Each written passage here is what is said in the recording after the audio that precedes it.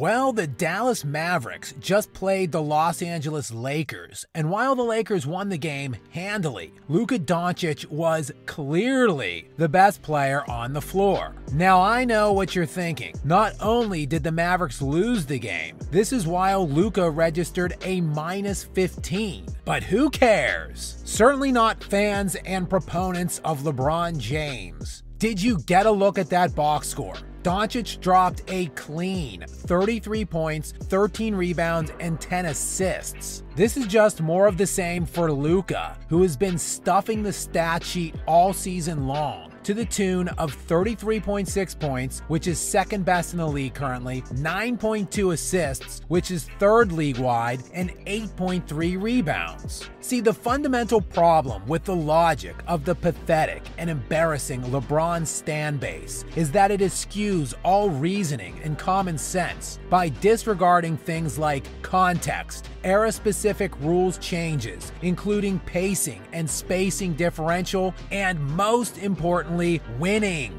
They don't care about these things, and they never did. That's how they have been operating for years, presenting LeBron as their undisputed GOAT, despite his obvious and clear failures throughout his pitiful playoff performances. Who cares that LeBron is 22-33 in the finals? Who cares that he has lost 6 of his 10 finals appearances? Who cares that LeBron has posted a -86 in his career in the NBA Finals? What? Yes, Bron's teams have been outscored while he is on the floor for his career in 55 finals appearances. But did you see those stats? He's the GOAT. Not only does his ignorant fan base utilize this ludicrous reasoning, the insufferable, overgrown, petulant baby himself really believes this too. And he isn't afraid to tell you all about it. That one right there made me the greatest player of all time. But the fundamental issue with this logic is you have cheapened and marginalized the conversation. You have set the bar very low. And amid the soaring pace of play and changing dynamics within this increasingly easy and watered down era that Bron himself has been getting fat on for years, it wasn't going to be very long until someone chased down the stat king. And so now someone has. Hard to believe that Luka Doncic is halfway through his 6th NBA season and still just at the age of 24. And LeBron, conveniently enough, was the same exact age at this stage of his career. And taking a look at Luka's first 5.5 NBA seasons, his career line is sitting at 28.2 points per game, 8.5 rebounds, and 8.1 assists. LeBron, at the same exact stage of his career, had a line of 27.5 points, 7 rebounds, and 6.7 assists. Luka averages more points, rebounds, and assists than LeBron age for age.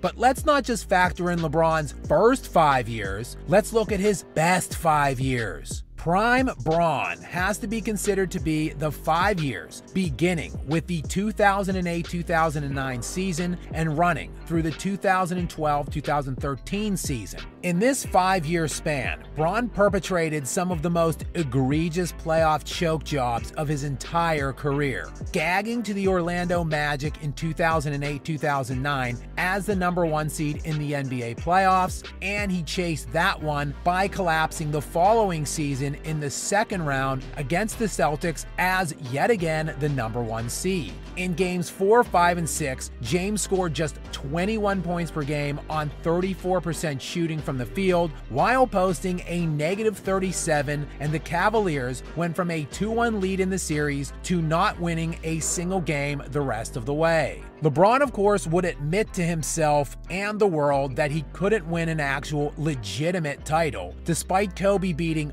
both of those teams in the finals after they eliminated LeBron. James, of course, would take his talents to South Beach and amass an unbeatable super team. which of course got beat that very year, in what amounts to the most stunning choke job in NBA history, where LeBron got outplayed by a 6'2" bench player and shut down by JJ Barea in the clutch. Despite these obscene failures that should have invalidated him from ever being a part of any legitimate GOAT debates for the rest of time, LeBron actually was awarded all 4 of his career league MVPs in this 5-year span because stats. Winning back-to-back MVPs in 2009 and 2010, and back-to-back in 2012 and 2013. In this 5-year span, Bron posted averages of 27.8 points, 7.6 rebounds, and 7.3 assists. Still lower across the board than Luka in his first 5 years. Okay, but many Bron hyping idiots would have you believe that 2017-18 Bron was the greatest player in NBA history, and that while he was losing 3 of his 4 finals head-to-head against Steph Curry, that it was LeBron who was actually the best player in the game at that time. So let's look at his aged 29 to 33 seasons, beginning in the 2013-2014 season and running through the 2017-2018 league year. In this 5-year span, LeBron posted averages of 26.3 points, 7.6 rebounds, and 7.7 assists. Still less than Luka in every category. So Luka Doncic in just his first 5 seasons clears prime LeBron easily.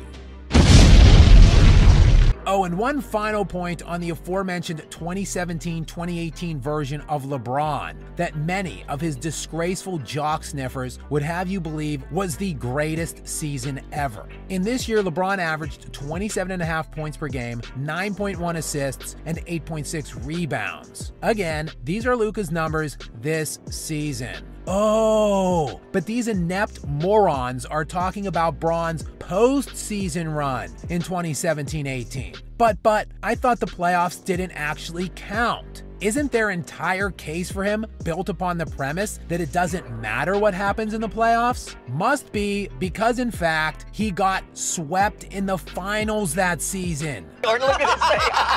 And I mean, if you want to talk playoffs, don't talk about it. Playoffs? LeBron's playoff career average of 28.5 points, 9 rebounds, and 7.2 assists are still trumped easily by Luka's career playoff averages of 32.5 points per game, 9.3 rebounds, and 7.9 assists. Again, easily clears. Oh, but right now you want to talk about era-specific differences, competition, and things like championships. Nah, see, that's the problem. You can't have it both ways. So I suggest, if you didn't like this video, know your role and shut your mouth! And stop regurgitating stat lines when conversations arise with players who were obviously superior to LeBron James in every way. A box score has never and will never be able to tell the whole story. There are things in this game that cannot be quantified or measured, and those are the things LeBron has always been lacking for his entire career, and they will always be the things that limit his true legacy.